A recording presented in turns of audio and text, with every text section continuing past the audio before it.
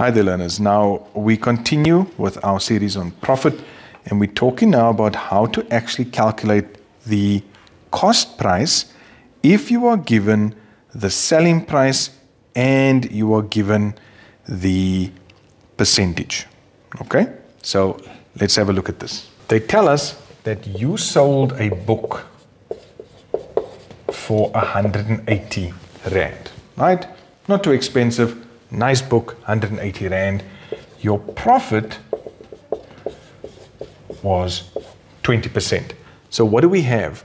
We have the percentage profit and we have the selling price. So now they tell us that they want us to calculate the cost price of this.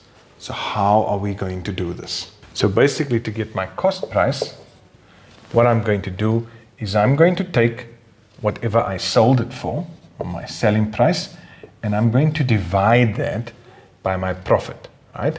But this profit has got to be based on the cost price. So it's not going to be 20%. It's going to be 120%. Now, why? Because that 120%, 100% represents the cost price. The 20% represents the markup or my profit. Now, do I have those figures? Yes, I do. I've got 180 and I'm going to divide that by 120%. And when I do that, I end up with a figure of 150 Rand. So this was my cost price, this is my selling price, and that's the amount of profit I've made. So here they give us another example. You sold a bicycle for 450 Rand. You made a profit of 25%. They want us to calculate the cost price. Now, we already know from our previous example, if we go cost price, we say we need to divide two things. What are we going to be doing? We are going to be looking for what? Our selling price. And we're going to divide that by our profit. But remember, it's not just 25%.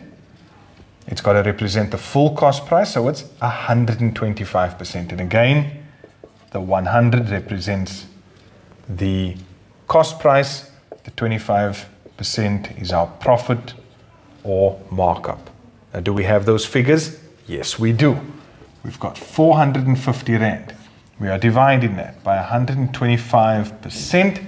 And what are we going to end up with? We are going to end up with 360 Rand as our cost price. We have our selling price over here and our profit.